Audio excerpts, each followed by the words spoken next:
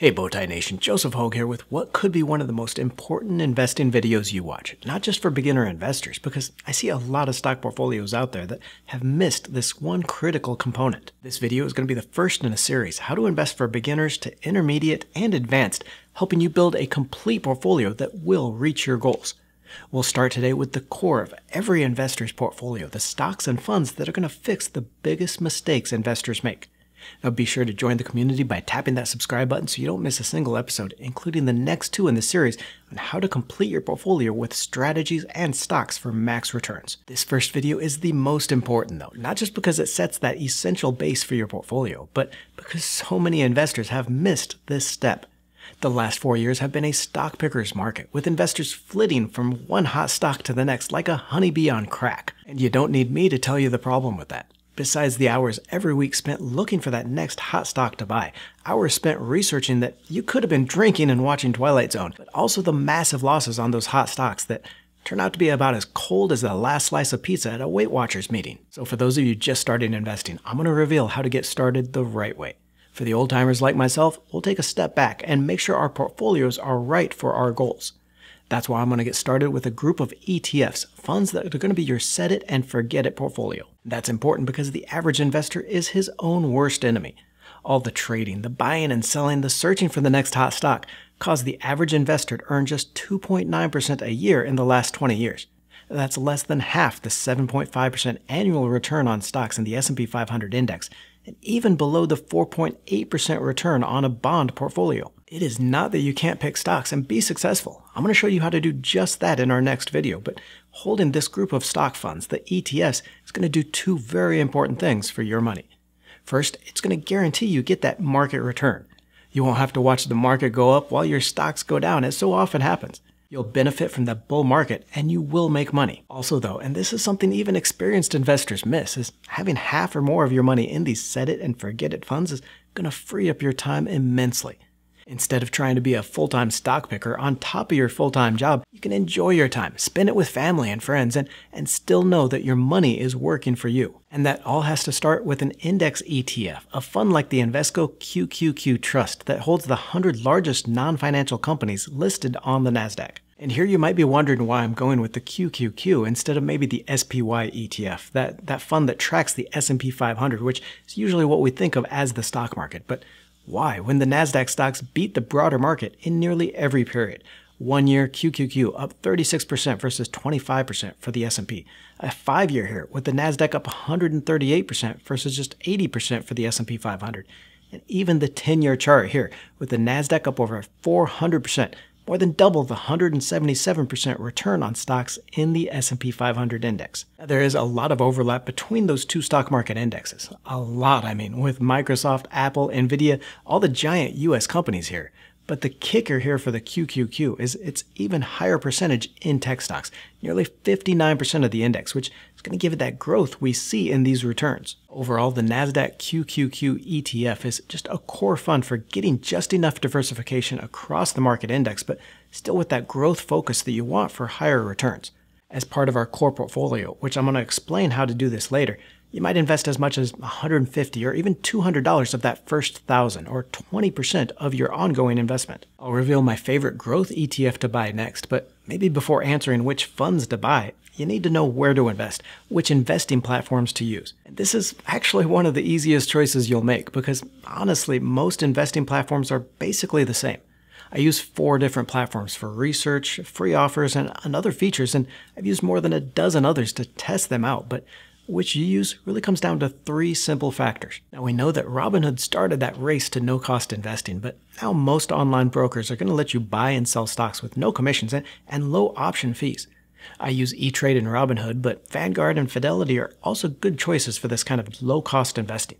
Just make sure whichever you choose, you can buy and sell stocks and ETFs with no fee or commission. Now, this one might not matter as much for beginner investors, but when you start investing in individual stocks, you're going to want the free research that comes with some of these sites. I get tip ranks, analyst targets, and Morgan Stanley research reports with E-Trade and have an account on Merrill Lynch for research as well. But again, it might not be quite as important for you if you just want the set it and forget it investing style. Finally here, using a website that lets you buy fractional shares is a must. I use Robinhood and SoFi, but M1 Finance is also a good choice here. These brokers are going to let you invest any amount into a stock, no matter what the share price is. You won't have to save up that $900 before you can buy a single share of Nvidia. With these platforms, you can invest $50 and get that fraction of a share. Now, there is nothing wrong with trying out a few of these different investing sites. Most are going to let you open an account without a deposit, and some will even give you free stock or cash back. Look for the link to Robinhood in the video description below and get a free share of stock while you try it out. This next fund, the First Trust Cybersecurity ETF, ticker CIBR, gives me exposure to one of my favorite long-term themes. Cybercrime costs have jumped fourfold over the last 3 years and are expected to double again through 2027. And with the rise of artificial intelligence and how much reliance we'll be putting on software, cybersecurity needs could still be underestimated. That alone has lifted cybersecurity budgets to over 10% of overall tech budgets from just 8.6% 3 years ago. According to Palo Alto Networks, the market has grown by double digits to $213 billion in the last 5 years, evolving along with these new threats. And that market may double again in the next 5 years as demand evolves again to meet the connected and AI-driven worlds. The 32 companies held in the fund are all big names in cybersecurity, with a median market size over $10 billion. You've got pure play names like CrowdStrike, Palo Alto Networks, and Zscaler, along with broader net names like Broadcom and Cisco. And now an important note here, you're going to notice with this and the next ETF that there's a very strong growth focus to this portfolio. So if you've got less than 10 years to retirement, you might want more dividend funds for that cash flow. Here, though, I'm talking to anyone under the age of 50. You need this growth focus, catching these major trends in technology and cybersecurity to grow your money faster. Of that first $1,000 invested, you might put $100 or around 10% of your ongoing monthly investments into this cybersecurity fund. We've still got 3 critical ETFs to highlight, but all this is going to be pointless if you don't start with an investing plan right for you. It's why I created this quick 3-step guide to making your investing plan. Within 5 minutes, you'll be able to create an investing plan that makes your goals the motivation to keep investing and that is customized to your needs. I'll leave a link below in the description. It's totally free, just something I wanted to do for all you out there in the community. So click through, get your step-by-step guide now. I've seen too many investors miss out on the opportunity to make their money work for them, and it was because they didn't have a plan that fit their needs. So look for that link and get your free customized plan. And okay, I promise this is our last growth tech ETF with the iShares Expanded Tech Sector ETF, ticker IGM, a fund of 278 large companies in hardware, software, internet, all the things driving change and the markets. Now this one is going to look very similar to the QQQ, that NASDAQ ETF that we already talked about, with all the biggest tech companies like Apple, Microsoft, and Nvidia, but it does have some tech companies not in the QQQ, and what it doesn't have are those non-tech stocks like Costco and Pepsi. And while the IGM has beaten that NASDAQ ETF in the 1 year and other periods, there are other periods like we see in this 5-year chart where the fund returns are basically the same. So this is really going to be a judgment call on your part. I like adding the Expanded Tech ETF even with the QQQ because I want that portfolio overweighted in tech because let's face it, folks, technology is driving the world and will continue to produce those kinds of returns that you just aren't going to get with the safer sectors like consumer staples or healthcare. But here, if you do want a different focus, maybe on income or dividends, you could sub this one out for another ETF you like, or just use this instead of the QQQ. Adding it in, you might use $75 of that initial $1,000 portfolio, or about 7% of your ongoing investment. It's not much, but you've already got a lot of those tech stocks, so you're just juicing that growth a little more each month. Now, it can't all be about growth, though, so I'm adding value and cash flow with the Real Estate Sector Fund, ticker XLRE. This is an ETF holding 31 real estate investment trusts, those REITs in the S&P 500 index, so the largest real estate companies here, and paying a 3.7% dividend yield. Now, no other sector has been hit as hard on high interest rates as real estate, with the group up just 4% over the past 5 years, trailing every other sector in stocks. But here, investors just seem to forget that even after the 2008 crash, real estate was one of the best investments in 5 of the next 6 years. Nation, there is no better inflation hedge than real estate, and as interest rates come down over the next few years, these real estate stocks could produce strong returns on top of that dividend yield. And these are some of the largest, most stable real estate stocks like American Tower, Realty Income, and Digital Realty, spread across property types and geographic regions. It's one of my favorite ETFs for that value and cash flow, and I'd put up to $100 or $150 of that initial $1,000 portfolio, or as much as 10% of an ongoing investment. I'm going to reveal an ETF that fixes the biggest problem in the market next, but I want to give you an investing plan to go with this portfolio, how to invest that $1,000 in a portfolio of stocks and funds to create your financial future. And first, Nation, you do not have to start with $1,000 or even $100. The most important part of investing is to just get started. Stop waiting for all your debt to be paid off. Stop waiting for that big birthday check from grandma. Just get started. Whether you do start with $1,000 or $100 or whatever you start with, we're going to be using what's called the core satellite strategy.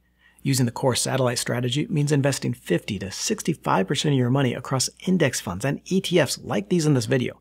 It means you'll always earn that no worries stock market return along with cash flows and growth that we're talking about with these funds. That is going to be the core of your portfolio, between 500 to 650 of that initial $1,000 spread across 3 to 5 ETFs. Then with the remaining 35 or 45% of your money, the $450 of that $1,000, you invest those in individual stocks that you really like, the ones I'm going to show you how to find in our next video. So here you still get the chance to pick stocks that are going to boost your portfolio, but the fact that it's only about a third of your money does some amazing things.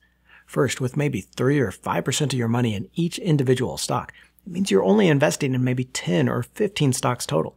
That means you're not constantly chasing the next hot stock, spending hours of research on each.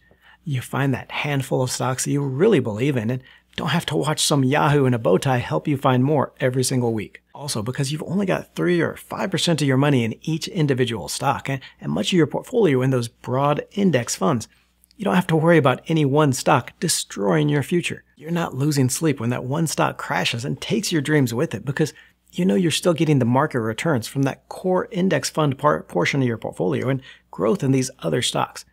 Once you get started with the core satellite strategy, just invest a little each month, whatever you can afford to invest while still enjoying life. This next fund fixes the biggest problem in the market right now with the Invesco S&P Equal Weight ETF, the RSP. You see, after a runaway year that saw the 7 largest stocks in the S&P 500 up almost 80% versus just 12% for the other 493 stocks on average, that broad market index is basically just a focused fund of the Magnificent 7. Those largest 7 stocks are also getting very expensive, priced at over 33 times on a price-to-earnings basis, a nosebleed height of expensive versus the 21 times PE average for the rest of the stocks in the market index. And while I do want some of that tech growth focus like we're getting with these other funds, if we're investing in a fund for its broad market-wide safety, then that's what we should get. Now, instead of weighting each stock by its company size, the RSP holds an equal amount in each stock in the S&P 500, spreading that exposure out evenly across the index, so you keep that index exposure to the largest U.S. companies,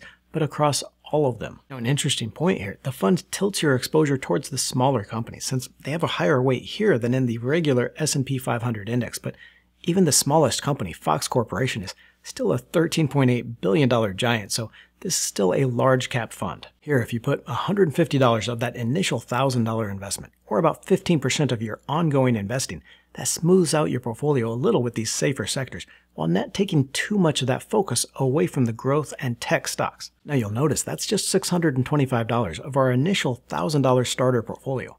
For the remainder, you can fill in these with other ETFs. For example, if you want more dividend funds, you might go with the Schwab US Dividend ETF, the SCHD, with its 3.5% yield.